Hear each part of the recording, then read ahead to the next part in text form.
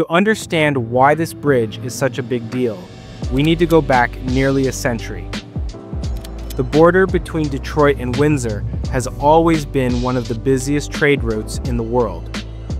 Right now, nearly 25% of all US-Canada trade moves through here. That's nearly $400 million worth of goods every single day.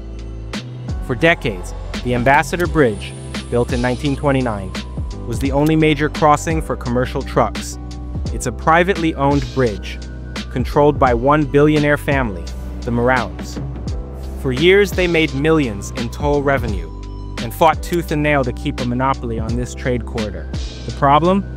The Ambassador Bridge is outdated. It was built nearly a century ago, doesn't connect directly to the highways, and has become a massive bottleneck for traffic. Trucks are forced to weave through local streets, creating congestion and delays. Governments on both sides of the border knew something had to change.